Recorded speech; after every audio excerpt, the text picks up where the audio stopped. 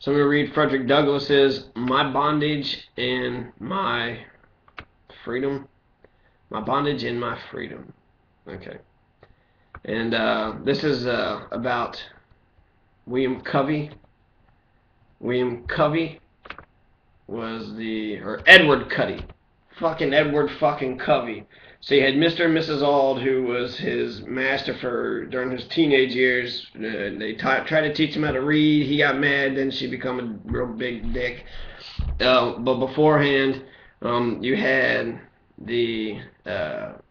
afterwards, you had Mr. Edward Covey, who was going to break him because he was starting to be known as an unruly slave. Frederick Douglass was. So, chapter 15, Covey, the Negro Breaker. So these are passages about Edward Covey, who was Frederick Douglass's main arch nemesis in his up from slavery. Okay.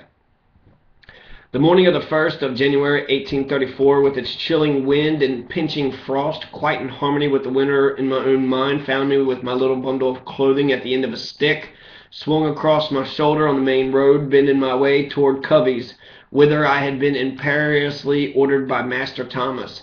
The latter had been as good as his word, had committed me without reserve to the mastery of Mr. Edward Covey. 8 or 10 years now had passed since I had been taken from my grandmother's cabin in Tuckahoe. In these years, for the most part, I had spent in Baltimore, where, as the reader has already seen, I was treated with comparative tenderness. I was now about to sound profounder depths in slave life.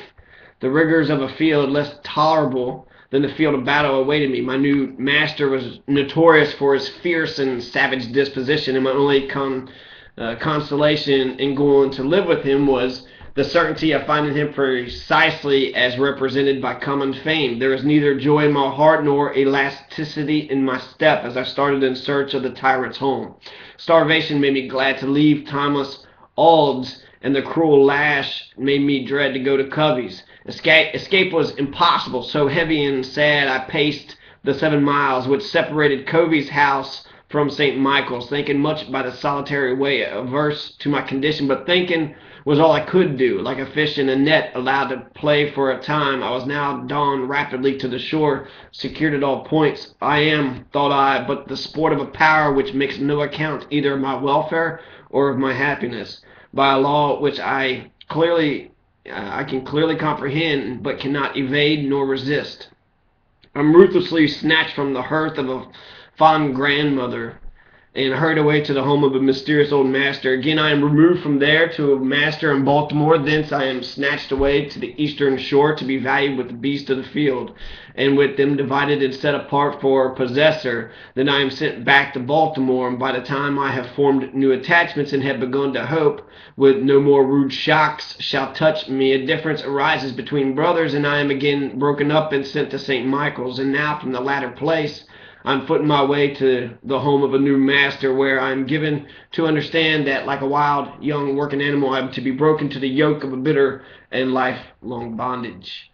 With thoughts and reflections like these, I came in sight of a small wood-colored building about a mile from the main road, which, from the description I had received at starting, I easily recognized as my new home. The Chesapeake Bay, upon the jutting banks of which the little wood-colored house was standing, white with foam raised by the heavy west wind. Poplar Island, covered with the thick black pine forest, standing out amid this half-ocean, and Kent Point, stretching its sandy desert-like shores out into the foam-crested bay, were all in sight and deepened the wild and desolate aspect of my new home. The good clothes I had brought with me from Baltimore were now worn thin and had not been replaced, for Master Thomas was as little careful to provide us against cold as against hunger. Met here by a north wind sweeping through an open space of 40 miles, I was glad to make any port, and therefore I speedily pressed on to the little wood-colored house. The family consisted of Mr. and Mrs. Covey, Miss Kemp, a broken-backed woman, a sister of Mrs. Covey, William Hughes, cousin to Edward Covey, Carolyn the cook, Bill Smith the hired hand, and myself. Bill Smith, Bill Hughes, and myself were the working force of the farm, which consisted of 300 or 400 acres. I was now, for the first time in my life, to be a field hand. And in my new employment, I found myself even more awkward than a green country boy may be supposed to be upon his first entrance into the bewildering scene of city life.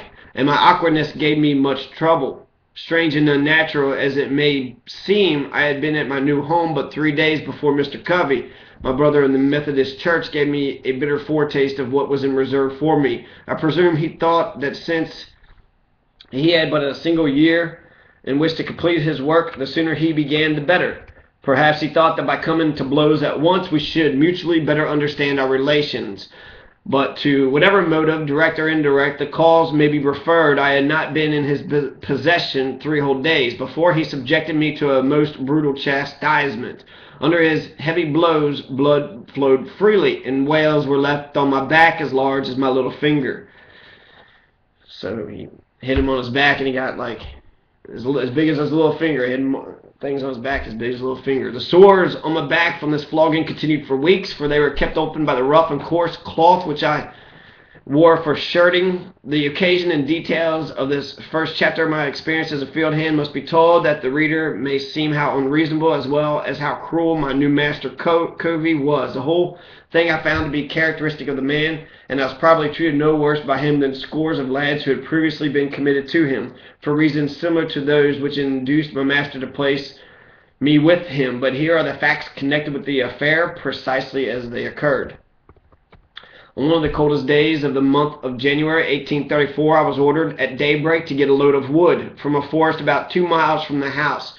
In order to perform this work, Mr. Covey gave me a pair of unbroken oxen, for it seems his breaking abilities had not been turned in this direction. And I may remark in passing that working animals in the South are seldom so well trained as in the North, in due form and with all proper ceremony. I was introduced to this huge yoke of unbroken oxen and was carefully told which was buck and which one was Derby, which one was in hand and which one was the offhand ox. The master of this important ceremony was no less a person than Mr. Edward Covey himself, and the introduction was the first of the kind I had ever had. My life hitherto had led me away from horned cattle, and I had no knowledge of the art of managing them. What was meant by the in ox was against the off ox, when both were equally fastened to one cart and under one yoke.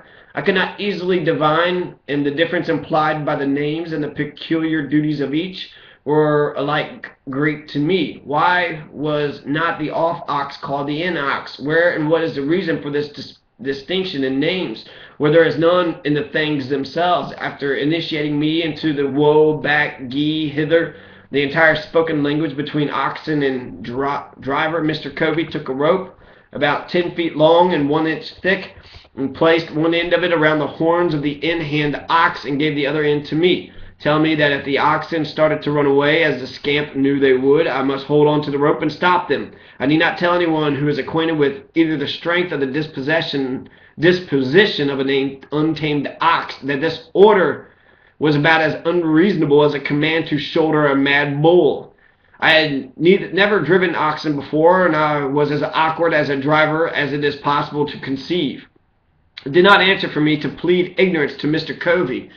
There was something in his manner that quite forbade that. He was a man to whom a slave seldom fit any disposition to seek.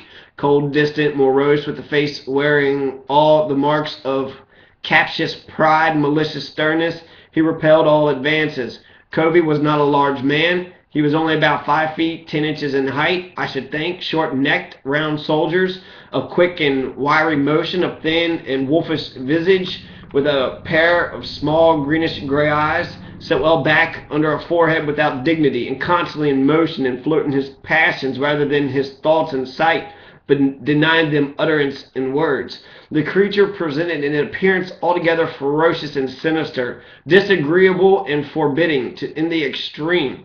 It's Edward fucking Covey, right? When he spoke, it was from the corner of his mouth in a sort of light growl like a dog, when an attempt is made to take a bone from him. The fellow had already made me believe him even worse than he had been presented. With his directions and without stopping to question, I started for the woods, quite anxious to perform my first exploit in driving in a credible manner. The distance from the house to the woods gate, a full mile, I should think, was passed over with very little difficulty, for although the animals ran, I was fleet enough in the open field to keep pace with them, especially as they pulled me along in the end of the rope. But on reaching the woods, I was speedily thrown into a distressing plight.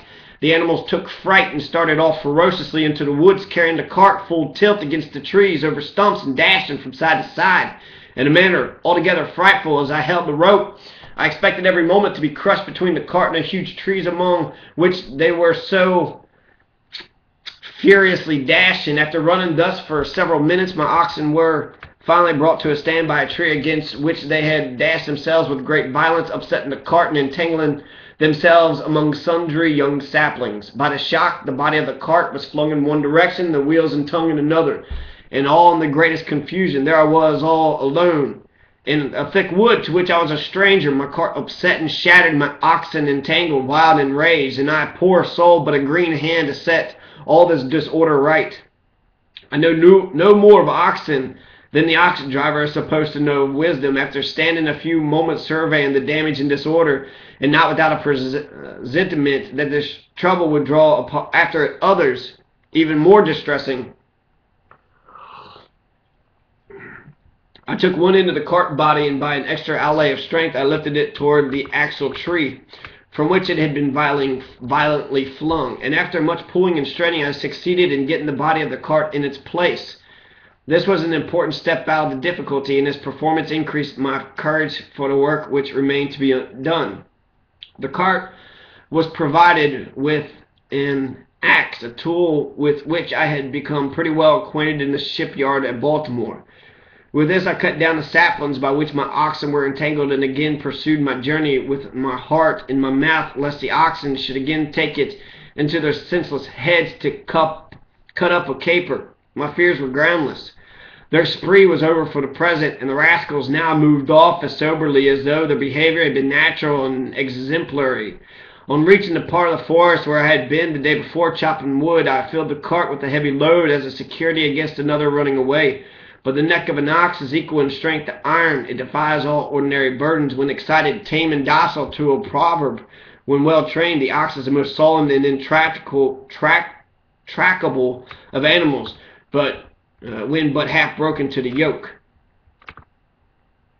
I now saw in my situation several points of similarity with that of the oxen. They were property, so was I.